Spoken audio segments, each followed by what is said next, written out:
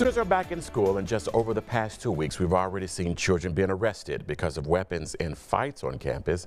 So what is the state of mind for children in our area, and how are they really doing?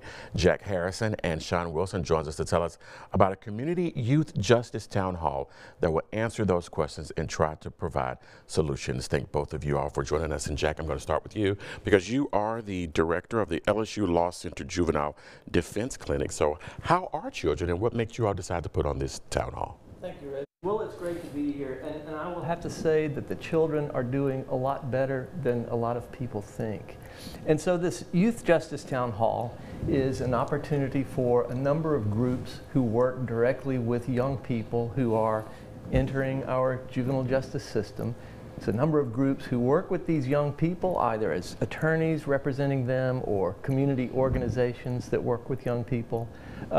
And we're going to have the opportunity to have a good, direct conversation with members of the community.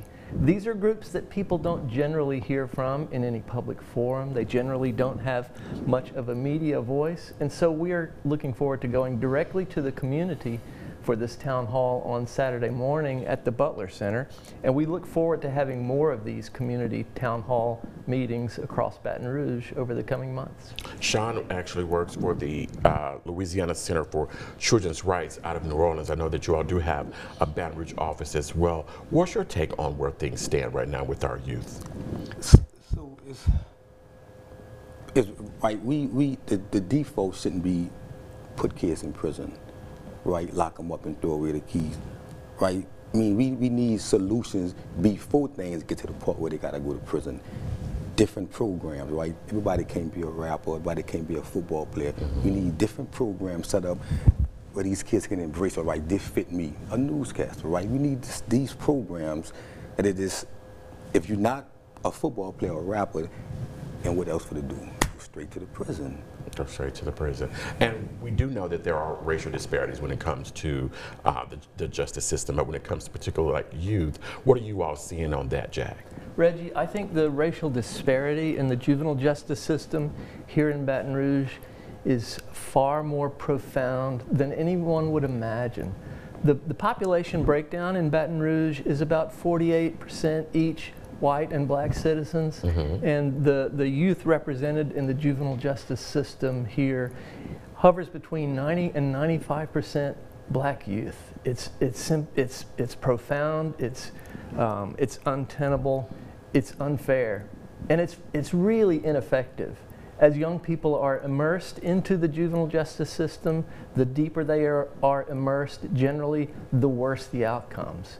An interesting report just came out from the Southern Poverty Law Center, a group that LCCR works with, that indicated that the higher and the longer a child is placed in state custody and the more secure kinds of facilities in which they are placed, you have much higher recidivism rates than youth who are served in their communities, in their homes.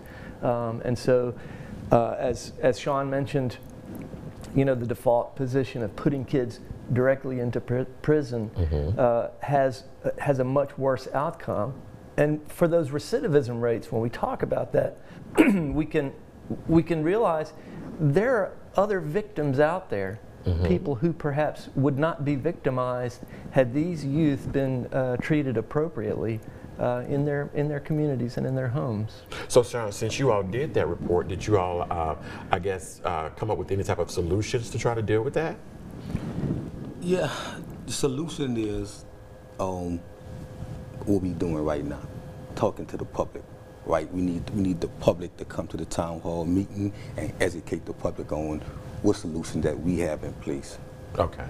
Some of the great work that LCCR has done in Baton Rouge is the placement of social workers with the juvenile public defenders. And these social workers are able to work with these youth and work with their families from the moment they come into contact with the system and find the resources, find the services that these children need, and their children, the services that these children need in order to get on the better path.